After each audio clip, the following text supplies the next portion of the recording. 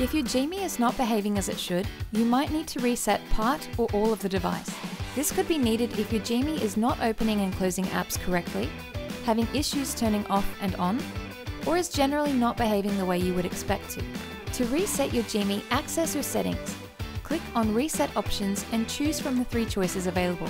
Reset Wi-Fi, Mobile and Bluetooth will clear your G-mee of the connection protocols you have set with other wireless devices and your Wi-Fi internet connection. All your other data will remain untouched. Reset App Preferences will clear all of your usernames and passwords, saved data and other app-based information you have created. Your saved data will remain untouched. Erase All Data is a factory reset that will reset the entire G-mee device back to default, like you first unboxed your device. Once you've finished your chosen reset, you can continue using your G-mee.